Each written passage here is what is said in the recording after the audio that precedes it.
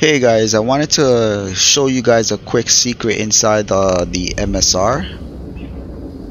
I wanted to show you how to access the hatch here that gets you into the lower part of the ship.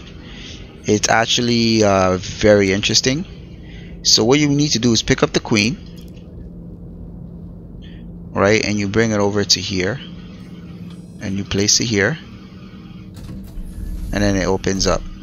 Right, then you have access to the lower part of the ship.